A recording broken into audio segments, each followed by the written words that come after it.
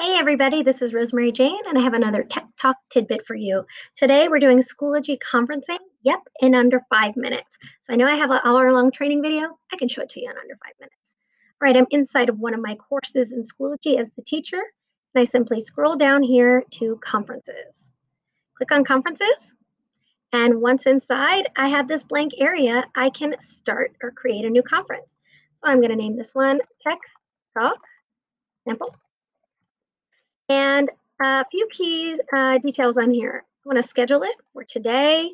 We'll say it's going to be at 3:30. And I can add an end time if I want to maybe notify everybody when I'll be gone. So I might say 4 p.m. I'm only on there from 3:30 to 4. Some teachers do like to not leave the end time to keep it open-ended. So on the teacher side, I've created a conference. Let me show you this from a student side. So I'm in as one of my students in one of my courses. And that student just goes to conferences. Whoop, excuse me. That student just goes down here to the conference button, conference tab, and you can see that it says the conference has not started. The teacher owns that on this side. The teacher starts the conference. When the teacher starts the conference, they will get a sound check first. Test, test, check my sound. All right, it works. And this is what opens. Now on the student side, here's what they see. That closed conference is now in progress. So now that link works and I can join.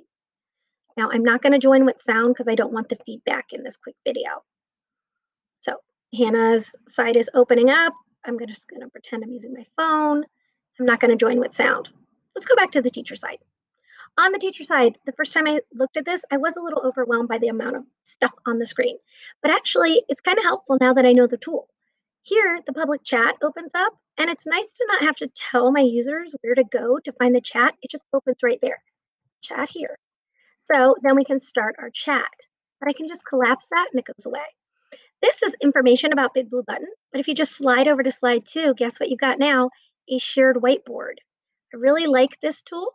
I'm going to grab my stylus, and I'm going to start to write on here.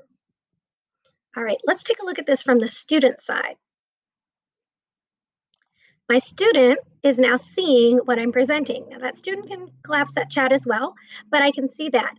Watch this. If the teacher selects this little button down here, multi-present, now my students can all join in too. Let me change her font, her color. So then Hannah or all of my students can share this whiteboard space. Folks, it actually gets better than this. In addition, there's another tool inside of Schoology called Upload Presentation. I love this one. So I'm going to upload, pretending this is a slide, like a PowerPoint slide, or you could download a Google slide and use that. I click Upload. Bear in mind, if it is very image heavy, a larger file might take a moment to upload. So you just upload that file, and boom, there is a presentation. Now, this could be multi-slide long. Mine is only one slide, but I can still annotate on that. So I've got my stylus, and I am marking that up with my student. And if I've got multi-present on, my student can mark up as well. So I should change her from blue to green. All right. So there we go. That is sharing the multi-presenter. Just a quick tip. When you want to get out of that back to the whiteboard, you just go back to this default and hit confirm, and you're back in the whiteboard. So the teacher can also choose whether they share their webcam. They can allow it. It's nice that it doesn't default to that, so we just get straight into content. So I like these tools that are built in. When the teacher ends this conference, and this is how we do it, teacher goes in to the conference and clicks End Conference. Now, I haven't ended it yet, so Hannah's still in there. I'm going to click End Conference, and watch this. Instantly, she's taken out of the conference. All right, so I can rate it, and I'm done. Now, if I had recorded that, I forgot to show recording. It appears right at the top. You can record your conference. In my completed conferences, that recording can be found. It takes a little while to render.